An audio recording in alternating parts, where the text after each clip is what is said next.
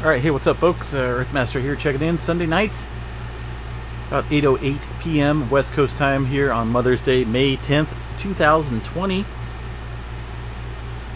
And going to do just a recap of earthquake activity today and any newer earthquake activity that has been reported from the USGS. Looks like a couple have been there. A 5.8 just south of Japan region. And also looks like a little 4.6 followed up that earthquake as well. 5.8, pretty good size, almost borderline 6 there, shooting down towards the Indonesia Islands area. Flurry of older earthquake activity about ready to drop off the globe there, but there was looks like that was a 5.6 there, kind of a newer earthquake. So increased earthquake activity out there on the western part of the Pacific Ring of Fire into the Indonesia area. Also out here along the west coast here, Southern California getting hit by a 4.5 earthquake earlier. Did an update video in regards to that. That has since been followed up by a flurry of earthquakes here. Now this is not showing all the earthquake activity in Southern California. This is only showing 2.5 and above. I'm going to show you this other map here in regards to the smaller magnitudes that are taking place. If I can get that to pop up, there we go. Once again, 2.5. You can see there was a 3.0 following that 4.5 a short time later, but we need to go over here to the all magnitude scale in order to see the let's go over here, 1 day all magnitudes, the flurry of activity I'm talking about here. And this is on the San Jacinto fault system down here, an area of potential to create some moderate to large quakes up to about a 6.6 or so. We'll go over to that here in a little bit as far as the history of seismic activity in this region goes. But right now we'll zoom in here and take a look at this flurry of quakes here. Roughly we're looking at about 41. Could have sworn it said 39 just a split second ago. 41 earthquakes here in this region of Southern California, kind of out there in the desert area, right? You got well, I've never been down there in this region here. It looks like the West Mesa Superstition Hills over here. This is well west and to the south of the Salton Sea region a little bit by what do we got there? Maybe about 15 miles or so to the southwest here. This San Jacinto fault system is a major player in relieving stress between the North American and the Pacific Plate, secondary to the San Andreas fault system, which runs over here well to the north and to the east here. You can see that dark solid line there indicating the major plate boundary there between the two plates, North American and once again the Pacific. The good old San Andreas fault system right there. I know last week we had a little bit of swarming activity down there, out there in the lake area on the Brawley seismic zone. That's this other extension of the San Andreas fault system that kind of runs further south into Baja California region there. And then it kind of, what's this other one called here? Imperial Fault, that's right.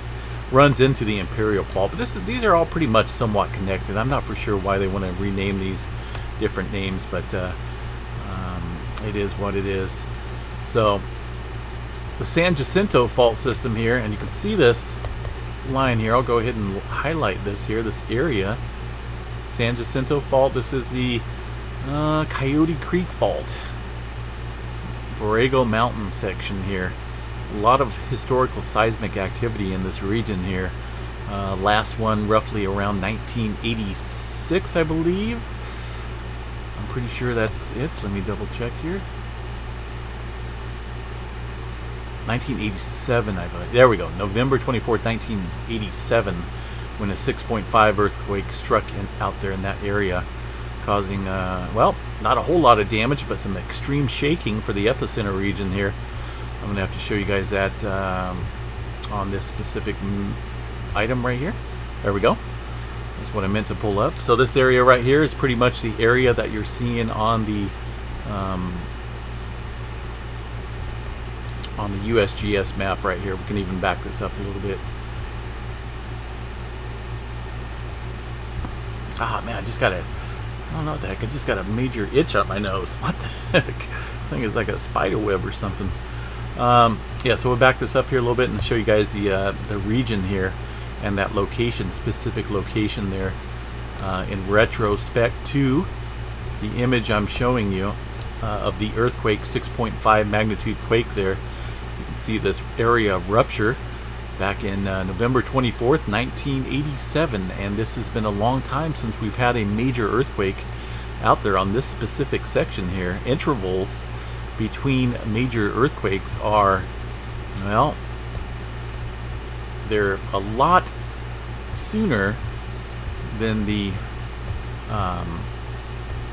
how many years now? 1987, 32 years or so, right?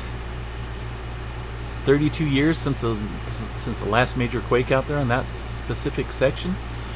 Normal intervals of large recurrence earthquakes here run about 18, 5, 14, 5, 12, 14, and 19 years.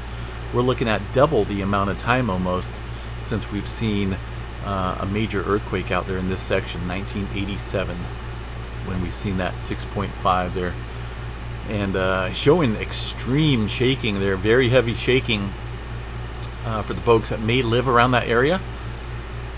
But as you go out and through the mountains there, just some moderate, light to moderate shaking into the San Diego region and other areas further away from the epicenter. Those mountains there creating kind of like a blockage, if you will, of seismic waves. But nonetheless, some definitely good shaking out there from that last major earthquake there 32 years ago, back in 1987. Now there is another fault system out here, a different segment, if you will, of the San Jacinto fault system here that's a little bit further to the north. This one here back in April 9th, 1968. A little bit sooner, right? Not 32 years there. This one a 6.6 magnitude quake here, showing, you know, the extreme shaking there that it picked up or that people felt in this region. And once again, just some light to moderate shaking over around the San Diego and throughout the other areas here. But you know, the specific section out here, the San Jacinto fault system is definitely overdue for a pretty good sized quake here. Not a big, you know, not a major devastating earthquake, but it's definitely been long overdue for a good size 6.0 out there on this section of the San Jacinto fault system. So look for that in the near future, no doubt. We're definitely beyond that window of intervals there. A little bit of specific information in regards to the San Jacinto fault system here. Let's see if I can straighten that out a little bit. That's pretty tall. I mean, that, anybody got a magnifying glass? That's pretty small there. Hold on, let me fix that.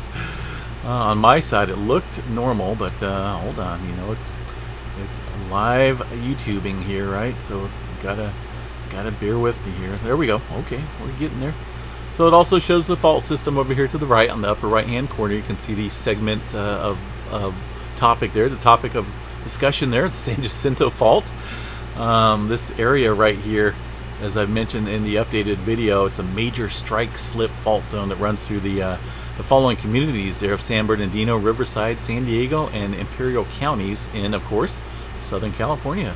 It's pretty much a component of the larger San Andreas system, and together they, like I mentioned, relieve the majority of the stress between the Pacific and the North American plates there.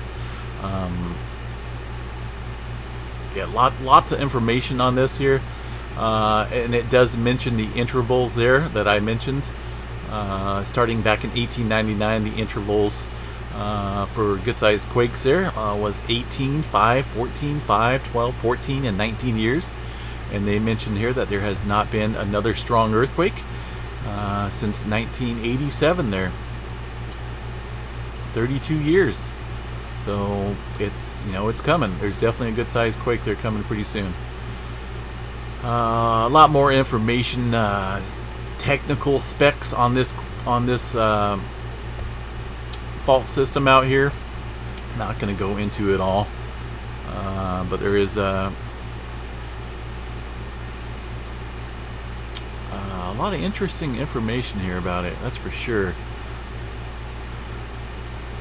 Let's see, what can I highlight some of these here? Yeah, this goes into some super technical details here, but I just wanted to point out the you know, the lack of a strong earthquake since that 1987 quake. You know, even though this 4-pointer may not be necessarily a sign of something coming, a bigger one, but it's always good to you know, pay attention to the to possibly some 4 quakes, 4 shakers, if you will. So if you want to check that out on Wikipedia, there's a lot of information on it. I could go on and on about this specifics of it. We're not going to do that, but you know, it's let's go ahead and zoom in here.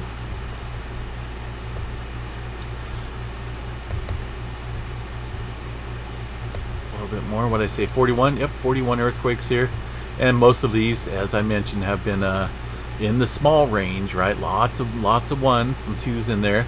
The biggest aftershock was that 3.0, and of course the main shaker, the 4.5 so far. But you know, it's an area to watch, folks, especially with it being long overdue for at least a mid-6 out there in this section of Southern California. Further up north here, it's looking pretty absent of earthquakes, even up here around the Ridgecrest area as we move further north and away from the San Andreas Fault system. Just some sporadic earthquake activity. This is just pretty much micro quakes out there right now. Shooting up here towards Northern California, of course, a cluster of quakes up here near the Clear Lake area. This is kind of near geysers. This is an area in Northern California that's very active in, what's those things called that people like to jump in the mud and pay big money to soak in for hours at a time? Geysers, right? I don't know. I don't do that stuff, but it's a hot spot. There's a lot of businesses up there that take advantage of the mud and the hydrothermal activity, and of course customers like it. They eat it up. They pay big money to go sit in some hot mud. So Northern California, pretty quiet up there. The Triple Junction looking extraordinarily quiet. Into Oregon and Washington, absent of earthquake activity. Idaho, we can check that out real quick. There was a flurry and a swarm of 3s last night. Today, not so much, quieting down with just a couple 3-pointers throughout the day today in the state of Idaho. No earthquakes shown up yet in the Yellowstone National Park region. Of course, last night I did point out that there was a swarm of small earthquakes striking up there. It has calmed down a little bit. It has not picked up as far as like into a full-blown mega swarm in Yellowstone National Park, which is a good thing. So activity up there at the moment dying off, and of course USGS not reporting any of it. And once again, those are small microquakes. Eventually they'll get to them, but I understand, you know, the situation that we're in and the busyness of everyone. So yeah, a lot of earthquakes up there in Alaska still. Of course, that's a major player when it comes to plate tectonics and shifting of the earth there. Other than that, folks, you know, I just wanted to touch base there on the San Jacinto Fault there, and just to keep a eye out on that area. You know, we're looking at 32 years of lack of a larger release of pressure. Yes, a 4.0 could potentially delay that 6-pointer, you know, the expected 6-pointer, but then again, maybe not.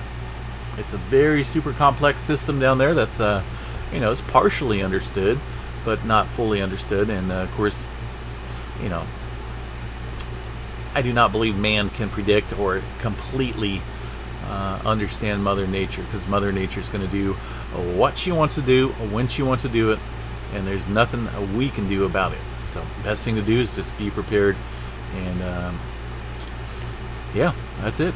So anyway, folks, I'm gonna jump off here. I hope everyone had a great Mother's Day. Just got through with the dinner. over at my mom's there. So, you know, if you're lucky enough to have your mom alive, definitely appreciate every minute that you get to spend with her, because you only have one mom, right? Anyway, folks, have a good night. Hopefully that'll be it for this evening. Take care. We'll see you guys out there on the Earthquake Live 3D stream. Peace out.